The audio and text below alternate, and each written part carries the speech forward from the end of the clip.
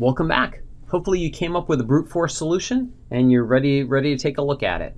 All right, my guess is that if you really went for simplicity, you're going to have code that looks something like the following, right? You might not have all the details, and I'm not so worried about it.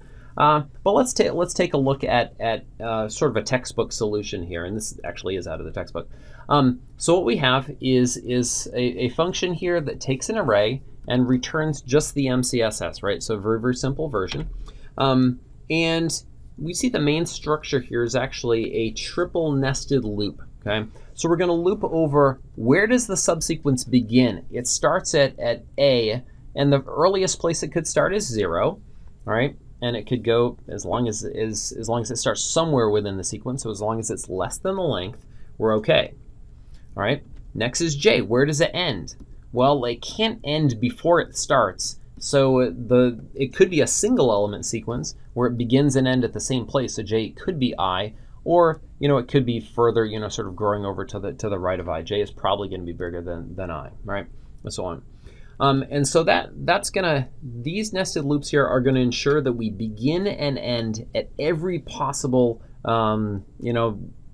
beginning and ending point, right? So we get all the subsequences.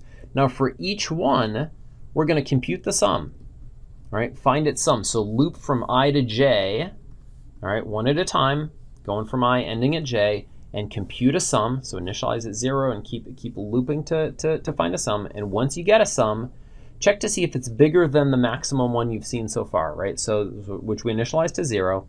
And if it is bigger, then store it and store where it started and where it ended. Okay. And that is a very brute force solution, okay? And hopefully that's intuitively correct, right, to you. All right, so K goes through every element of the subsequence, and then we check it. Now the interesting part here, if we want to analyze it, we want to think about what is the runtime, where is the algorithm going to spend the most time, which one of these lines of code is going to execute most frequently when we run this. Find it. Okay, you probably guessed, right? So it's the innermost loop here, right? And in fact, this statement right here is going to execute many times, right? And your intuition about the runtime might be that is quite a bit there. So let's take a look at this and analyze it, right? So how many times as a function of the length of the array, which we're going to call n, will that statement execute, right? So here I've just cut out all the stuff so that we have the loop structure here. In fact, we don't even really need this guy.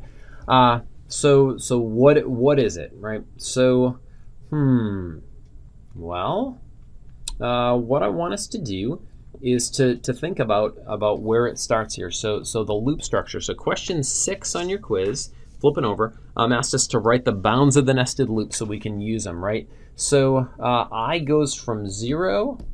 And the biggest thing that can go, so this guy is n, I is less than n, so the biggest one that it can be is n minus 1.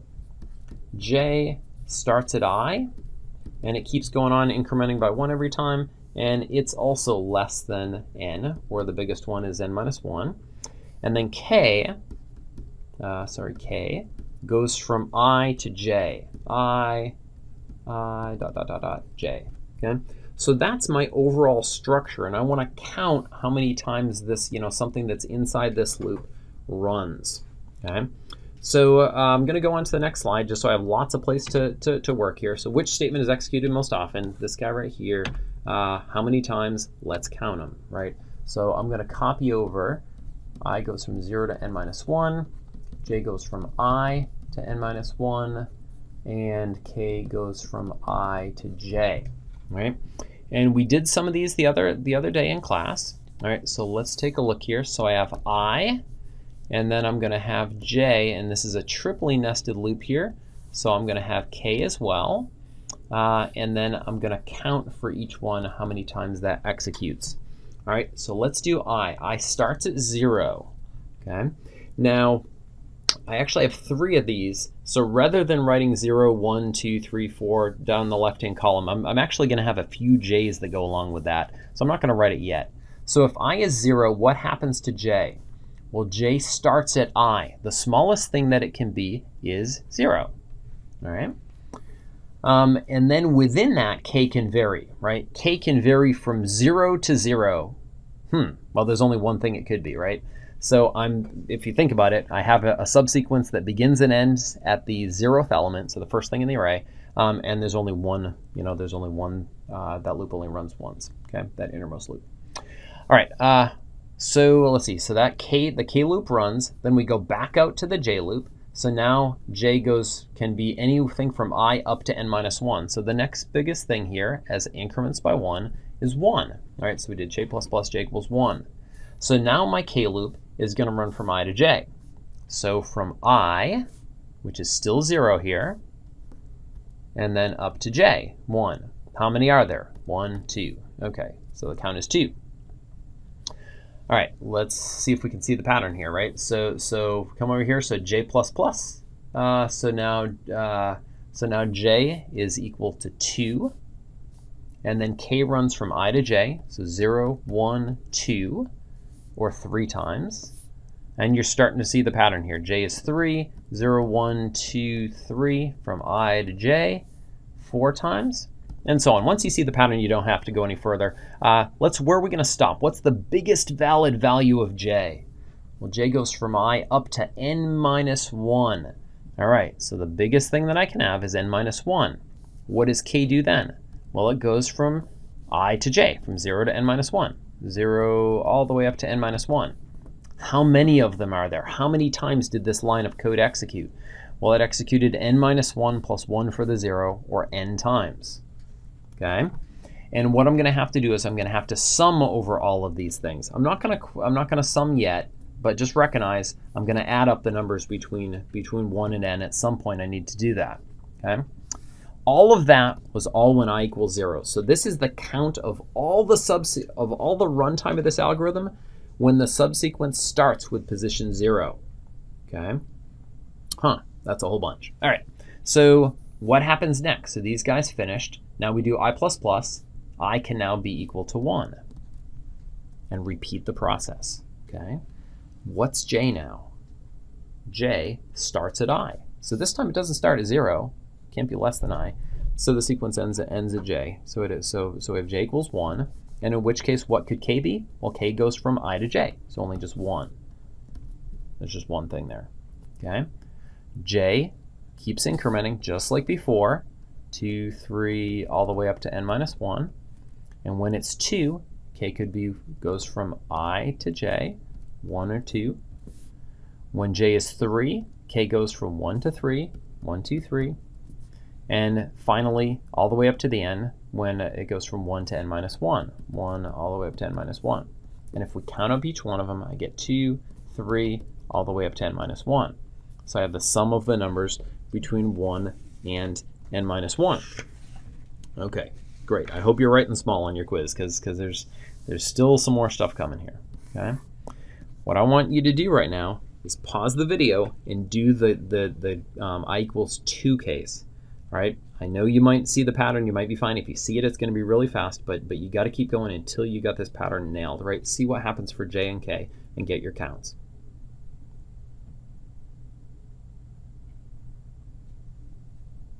Okay, let's see how you did here. So hopefully you recognize that j starts at I, and then k can only be the value 2, and there's only one thing here, so the count is 1. This guy. And then when j is 3, k goes from I to j, 2 of them, all the way up to n minus 1. So 2, 3, 4, all the way up to n minus 1. So how many are there this time? So I have n minus 1, but not the 1. So I subtract 1 away, and I have n minus 2. Okay, something like that. All right. You get the idea. You can kind of see what's happened. This is the sum from 1 to n. This is a sum from 1 to n minus 1. This is a sum from 1 to n minus 2. So etc. You don't have to write out all of them. I mean, we don't even know how many there are, except that the last one we should take a look at. What's the biggest value of I? That's right. That's why we wrote it down, right? I is less than the length n, so the biggest one is n minus 1. Okay? So what is j in this case? So j starts at I. as long as it's less than n, we're okay. So n minus 1 here. So k goes from I to j, or just n minus 1, and then it's done, right? So there's just one element here. That's it. Okay. So, well, this is interesting, right? So let's take a look then at what we have, because we have some summations here, right? But we really, we have a summation. I goes from 1 to n of I. Summation I goes from 1. Let's see. I goes from 1 to n minus 1 of I, and so on, all the way down to this guy. This is a summation of I goes from 1 to 1 of I. Right? It's just 1.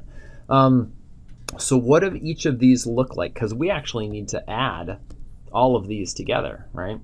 Summation I goes from 1 to n minus 2 of I. We need to add them all together. So what do they look like? Well, the first one is just the standard formula. You know this by now. N times n plus 1 over 2. This guy right here is the same formula, only with an n minus 1 plugged in here. N minus 1 plus 1. And I'm actually going to write it like that just so we can see the pattern. All right, I know you could simplify, but let's hold off for a second. The next one here, summation to n minus 2. It's the same formula, but just with an n minus 2 plugged in. So n minus 2 plus 1 over 2. And then the last one here is, and this is going to feel weird, right? But if it ends at 1, then it's going to be all the way down to 1 times 1 plus 1 over 2. Okay. And if you want to verify, that's just 2 times 1 is 2 over 2 is just 1, right? Which we got here. All right, we want to add all of these guys up. All right. Now, interestingly, what we actually have, if we want to think about this, is we have one thing that's all of these together can be written as a summation. All right. How can it be written as a summation? Let me actually do this up a little bit higher here. So how can it be written as a summation? Well, it's a whole bunch of things over 2. It's things that are all in this form. Something times something plus 1 over 2. Well, I have, what do I have? Well, I'm actually going to start with the smaller ones here. So it's going 1 times 1 plus 1 over 2. The next one would have been, now we didn't write it here, but it would have been 2 times 2 plus 1 over 2. All right? And then 3 times 3 plus 1 over 2, all the way up to n minus 2 times n minus 2 plus 1 over 2, n minus 1 times n minus 1 plus 1 over 2, and n times n plus 1 over 2. So it's something times something plus 1 over 2, where that something starts at the small end here, 1, and goes all the way up to the end, n. Okay? So it's another summation. Right? So how do we solve this guy? Again, this is a correct answer, but it's not yet closed form. We need an answer with just n in it, no more variables. Well, how do you simplify this? Well, we get a half here, right? So summations, some of the properties of summations are that we can, for instance, factor out things like the 1/2, right? So let's do that. Let's factor that guy out and then also distribute this. I'm going to do a couple steps here together. So the sums of the m squared plus, and the 1/2's factored out, then I have m, that was the m squared, and this one's going to be m equals 1 to n of m. Okay. All right. So how do we do that? Well, let's take a look here. Okay. So one of these is easier than the other. This guy right here, if we think about it, that's the same formula that we had here. We just have an m instead of an I, but it's the same formula, right? We're summing the numbers between 1 and n. So we have n times n plus 1 over 2. Okay. Plus. And out here we have a half, right? Well, what's the rest of it? Okay, so this one you'd actually have to look up. So, you know, if you search on the internet or look in a calc book or another kind of math book, whatever, you can find it. So the closed form formula for this guy, and again, I don't expect you to have it memorized. You know, put it on a formula sheet and bring it to the test. You don't need to memorize it. Is n times n plus 1 times 2n plus 1 over 6. Okay, that's just a formula of the sum of the squares. It's 1 squared plus 2 squared plus 3 squared plus 4 squared plus all the way up to n squared has this format right here. Okay, all right. Very good. Let's do a bunch of algebra, simplify this guy out. So the first thing that I want to do is factor out an n times n plus 1 out of each of them. N times n plus 1, I'll keep that 2 out there. And I'm left with here a 2n plus 1 over 6. I factored these guys out, so I just have a 1/2. But 1/2, if I want a common denominator, I can write that as 3/6 so that I can combine it. N plus 1 over 2. And then inside here, I'm going to have 2n plus 4 over 6, or 2, and I factor out, so let's see, maybe I'm doing too much at once here, but I don't think so. So this is, right, 2n plus 4. I just factor out the 2n plus 4. Okay, great. And then if I simplify this, then all I need to do is cancel those 2's, get n times n plus 1 times n plus 2 all over 6. Okay? And I have myself an answer. Looks great, okay? What is the big O of this, right? Or more precisely, what is the big theta of this function? All right, well, n times n, my leading term, most dominant term is n cubed, okay? And you're saying to yourself, well, you know what? I could have guessed that this was n cubed. It was a triply nested for loop, and it seems pretty straightforward. It's n cubed. Great. I agree. I think you could have figured that out. I doubt you would have guessed that it was approximately 1/6 n cubed, though, right? So kind of the 1/6, you need to do this analysis to figure it out.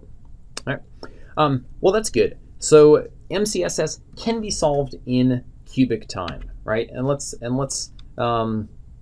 I think what I want to do is stop there, and we'll come back and wrap this up shortly. But I guess we'll finish up with an interlude just for fun. So Donald Knuth said that computer science is no more about computers than astronomy is about...